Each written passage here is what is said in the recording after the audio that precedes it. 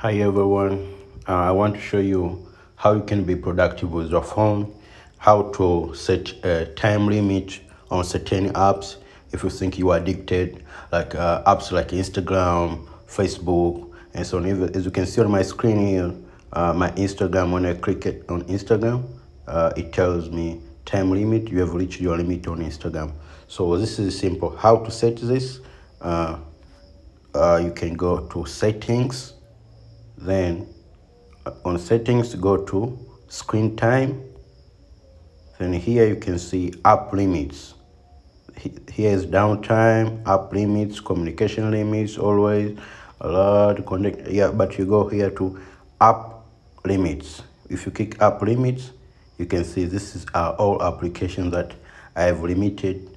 I've put 1 hour limit on a day. So to do this, you can add a limit. You can choose your application. For example, I can add games. I've seen a lot of people have trouble with Candy Crush Saga. So to add Candy Crush Saga, to set up a time limit on this game, you can select here and say next. And here you say which time you want to use it for a day. You want to limit it up to what time, so you can choose 1 hour or 2 hours, or you can say for 30 minutes. So you can say only 30 minutes on a day, and you click, after setting, click add. So you can see the Candy Crush Saga is added. So you can use it only for 30 minutes every day. So you can use this app limit, it's good. So, and here on screen time, it tells you for how long you've been on certain applications. So it's good to use.